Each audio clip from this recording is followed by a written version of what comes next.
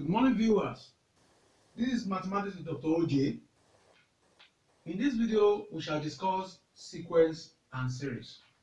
Please kindly subscribe to my video channel by clicking the subscribe button below the video. And always click the notification bell so that each time I upload new video, you'll be notified. Thank you. We start with sequence. Sequence. We start with sequence. A sequence is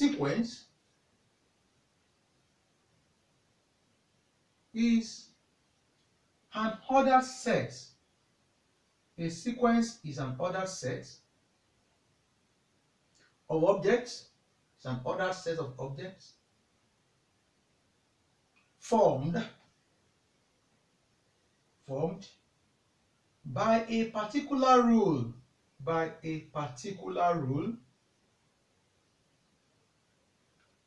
And which,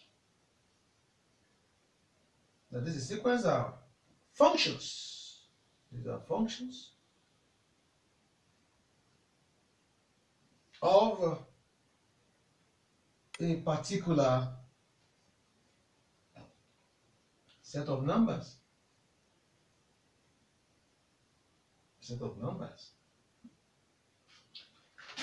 It can otherwise be set of numbers.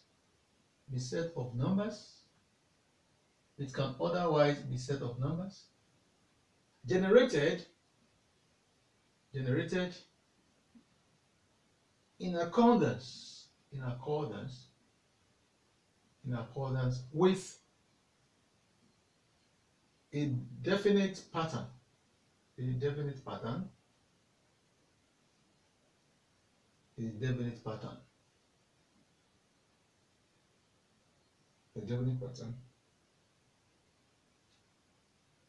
Full stop.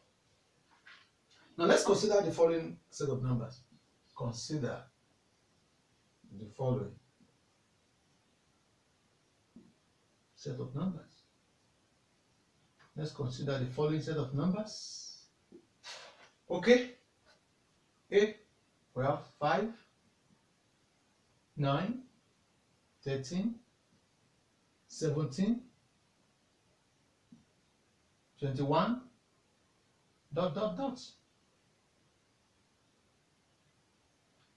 We have 2, 3, 6, 8, and 10. Comma. Let's use 4. Let's use 4 here.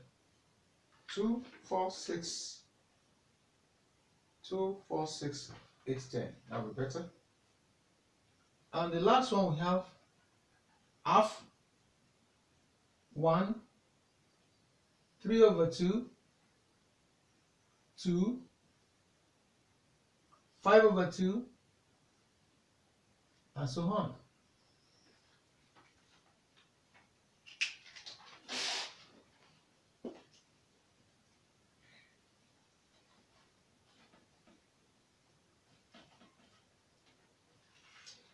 Each member of each set is called a term. Each member of each set is called a term. The dots after each set, shows that sets of numbers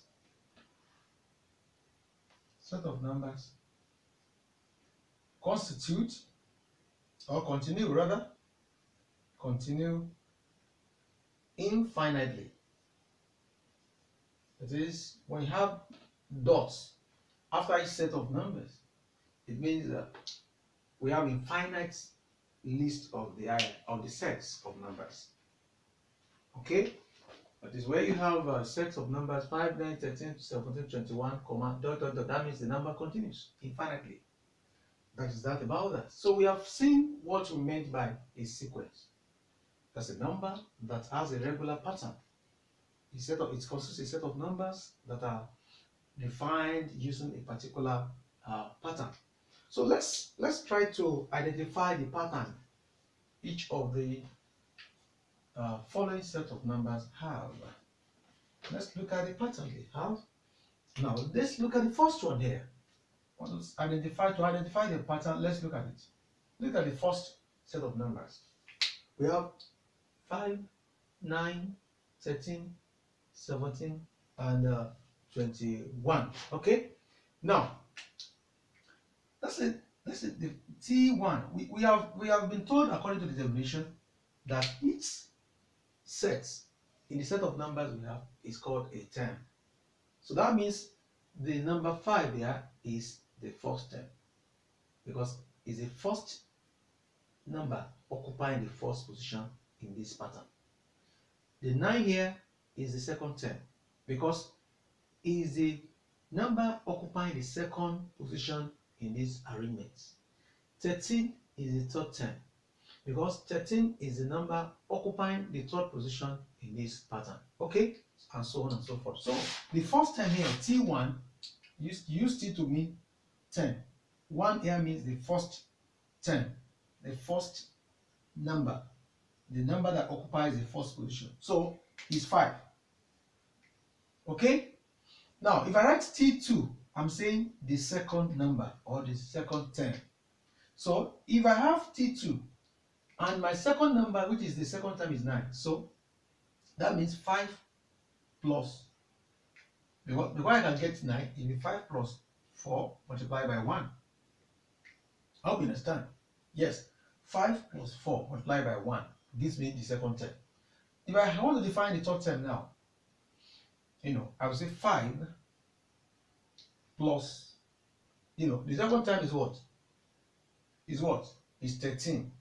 Now, I will say 5 plus, I will together, if I say 4 multiplied by, 13 will be 5 plus 8. So that's 5 plus 4 multiplied by what? By 2. You can see? Now, it goes on and on and on and on. The fourth term will be what? If I write the first term now, T4, that will be 5 plus, because T4 is 17. And if I take 5 from 17, it means 12. That will be 5 plus 4 multiplied by what? By 3. So it will go on and on. So if I don't want, because I cannot list all of them all, let's now assume that I have Tn. Okay, my n, I don't know what my n, what the number of times is the n. I don't know the particular position I'm talking about now. So it will be 5 plus, this time around now, 4 multiplied by, I won't say n. Yes, if you observe closely, you look at, let's take this third term first as an example. 4 multiplied by 2. And you observe that it is an increase in, the time here is 3. I have 5 plus 4 multiplied by 2. You observe that if I take 1 from 3, I have 2. So also second time here, if I take 1 from 2, I have 1 here. Look at the fourth term. My 3 here is taking 1 from this 4. I have 3. So that means that the number I will have here will be what? If I take 1 from n, so that will be 4 into bracket n minus 1. Please try to understand. It's very, very straightforward. Okay. T2 will be 5 plus, the first time is 5 plus 4 multiplied by, when you take 1 from the 2 here, I have 1. T3 is 5 plus 4 multiplied by, when you take 1 from what? From 3 here, you have 2. So, and so on and so forth. So when you expand this now, you have 5 plus 4 times n, 4n, then plus 4 times minus 1, plus, that's minus 4, that's minus 4. Okay, plus 4 times minus 1 is minus 4. So by the time we now solve that, we expand that out. So we are going to have Tn now is equal to 5 minus 4, that is 1. plus 4n. So this is the general term that determines the pattern of the first set of numbers. That is the general term. So that's every other number in that set, in that sequence, can be defined or will be defined by this general term. Let's look at another one. You get it now. By the time you look at this, now our first term here is what? Is 2. Okay? Our first term here is 2. Now, how do you get the second term? You have the second term here is the 2 plus, are we together? 2 plus, because the second term is 4. So it remains 2. 2 into bracket 1. Yes, I hope that is clear. Okay, you observe that when you take 1 from these 2, you have 1. So let's look at the third term. That will be 2 again plus. Now, the third term is 6. We need what? 2 plus 4 will be 6. So 2 into remain 2. That means when you take 1 from this 3, you have that 2. Try to understand. It's not difficult. Come on. It's not difficult. Okay? So now the first term, T4, the first term here is 8. So by the time you pick 2, it remains 6. Now with 2 again into multiply by what? 3. Okay? So you observe that taking 1 away from 4, you have 3 here. Alright. So now our Tn, which is the general term, will be 2 plus 2 into. Now, if you look at the pattern of the of each term, you see that there is an increase in 2 with respect to the position of the term. So now that will be what? That will be our, when we have T4, it is 2 into multiply by 3. That is when you take 1 from this, what? 4. You have 3. So that will be 2 into what? n minus 1.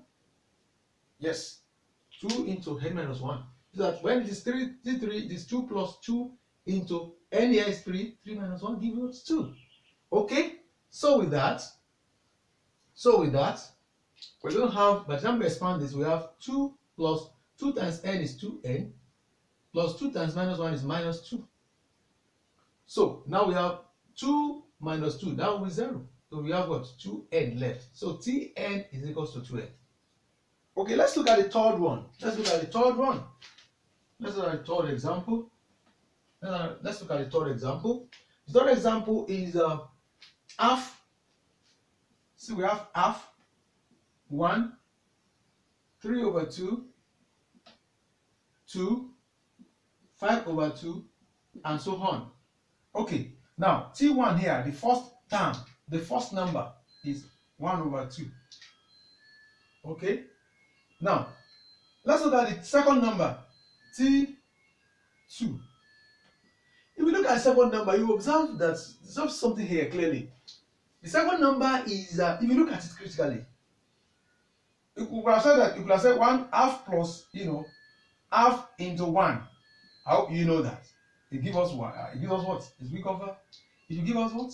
1.